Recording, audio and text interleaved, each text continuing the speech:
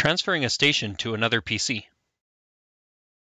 In this video, we're going to go through how to move a station from one computer to the next using the Robot Studio Pack and Go feature.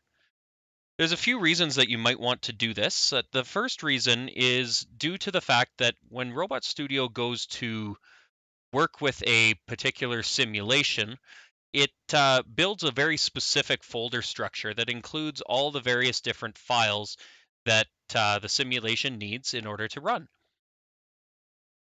One of the big problems that you can run into is if you say create a simulation on your desk machine and you go to move it over to a laptop that you use for programming, you may not have access to the same CAD models and alike. So this is what the Pack and Go helps to fix. So in order to do this, I've got a station open on my computer here.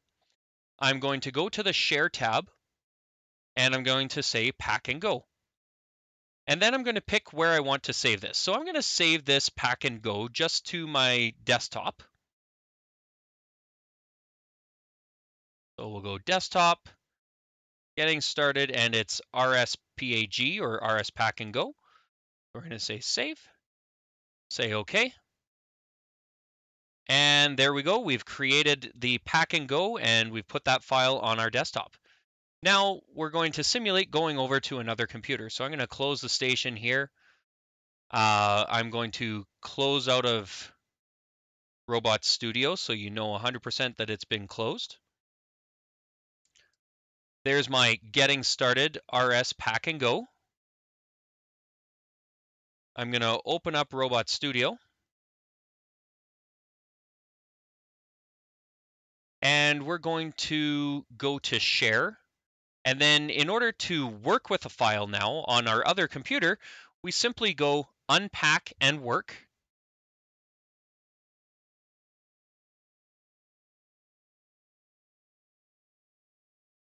And it's going to open up the Unpack and Work wizard.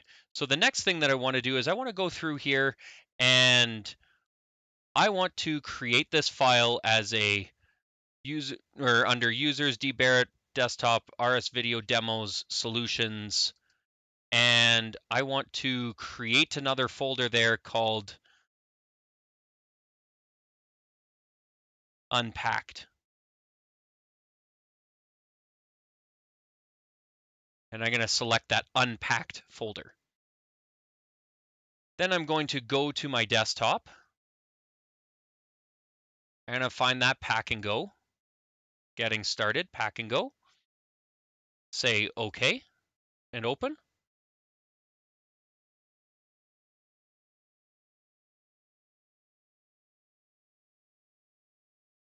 And I need to go back up and find that Unpacked folder.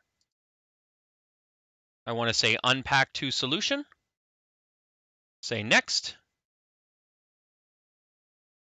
It's going to tell me the original version that the file was created in, which is 10.6.02. And what it's going to ask me what version of RobotWare I want to use. So I can downgrade this slightly, or I could upgrade it if I wanted to. I'm going to leave it as the same version. I'm going to ask it to automatically restore backup and copy the configuration, and I'm going to leave copy configuration to syspar turned off. And we're going to say next, finish, and we're going to let that run. And as Robot Studio does this, it's going to go into that folder structure and it's going to restore all the work that we had. Now, with this Pack and Go function, if I had custom libraries and I had saved library components or geometry components, and I didn't have those on my local machine that I'm moving the file to, those are all included as part of the Pack and Go. So it makes it way easier for you to import and work on another file in a different machine or on a different environment. So this takes a minute or two. We'll just let it run.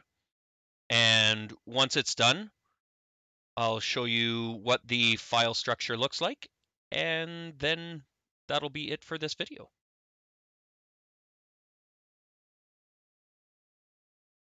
All right, so once we're done, we get this unpack and work finished.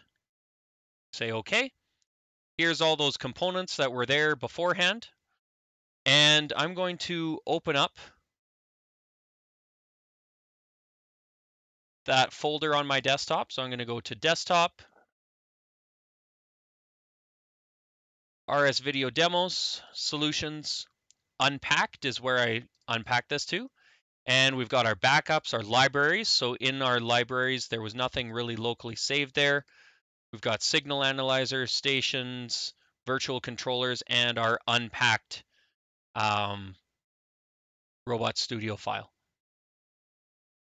So that's it. Thanks for watching, and we'll see you in the next one.